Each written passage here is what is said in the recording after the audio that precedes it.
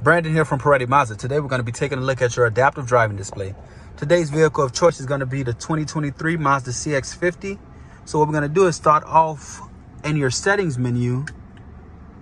We're going to go to in-vehicle displays. We're going to go to active driving display. And in this menu, you can see you can control the height.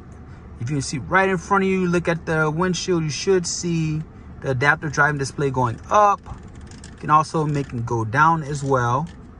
You can keep it right in the middle to keep it balanced. You can control the brightness of it. You can also tilt your adaptive driving display, which is a pretty cool feature. Now, if you have any questions, feel free to comment under this video, or you can feel free to reach out at 504-456-7614. Thank you so much. Have a wonderful day, and I look forward to hearing from you.